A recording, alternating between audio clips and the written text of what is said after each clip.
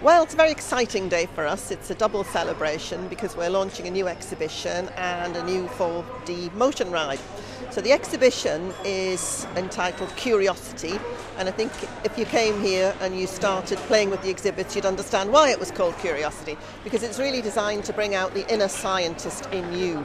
So you won't find instruction panels or facts or anybody telling you how you should interact with the exhibits or what you should do. It's about you working it out for yourself. You know, if I do this, what will happen? And if I do that, what will happen? So it's very much driven by curiosity. We want people to actually explore for themselves.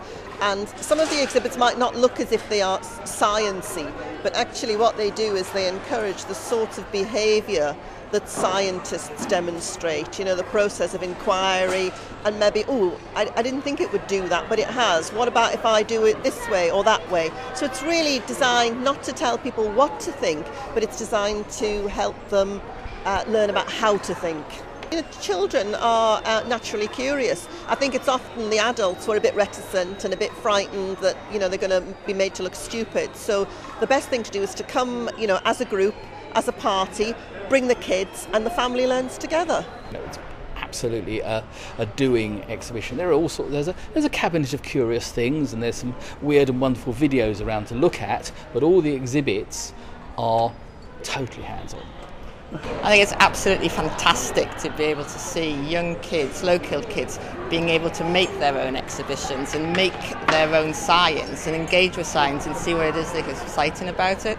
I mean, I decided to become an engineer when I was a small child. I used to do experiments at home in my mum's kitchen sink. She wasn't very pleased about it. So it's much greater to be able to come here, all these great facilities, and it really is hopefully making sure that we get the next generation of engineers and scientists. And what's this all about? This one's about trying to build a structure of some sort of building and trying to blow it over with a fan. Well, what's the best thing about, do you think, this exhibition here today? Have you had a look at most of this stuff? Yes, and they're really, really good. I think that this is probably the best one, and the magnet one is good. Yeah. Why do you like it? Because you can do just about whatever you want with them. It's sort of perfect for me because it's all about experimenting with stuff. It's very, very open-ended, as you see with these kids. You just make it up as you go along. This is my personal favourite, which I struggle to drag myself away from. There's some fabulous sand stuff over there, which you see the kids using it, and you think they're going to use it one way, and then they're actually using it to sort of check out different coloured lights that shine down onto the sand or up underneath it. There's some cubes around there that, again, it's completely open-ended. What you do with them, it's up to you.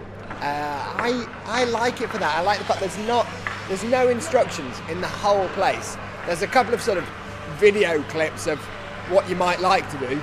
It's up to you. You'll do one thing, you'll notice somebody else doing something different, like, oh, I'm having a go at that. And yeah, it's fun.